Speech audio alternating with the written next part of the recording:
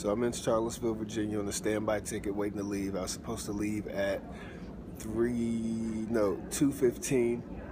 The flight's delayed, which means I'm not going to make my flight leaving out of LaGuardia, and they put me on a new flight. So the thing about flying standby, you have to be prepared for so much.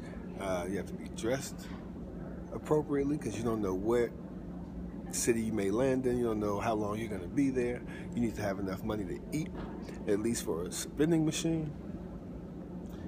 And you have to be patient. You can't be one of these people trying to flip out on a free ticket or a cheap ticket where it look like you have an attitude and you pay $5 for a ticket and everybody else in line paid $1,000, you know. So I'm just glad I can get back eventually. I know I will eventually get home. So I'm either going to be stuck in Chicago now for the night, or I'll make it all the way to Seattle. I don't know. But that's where we are.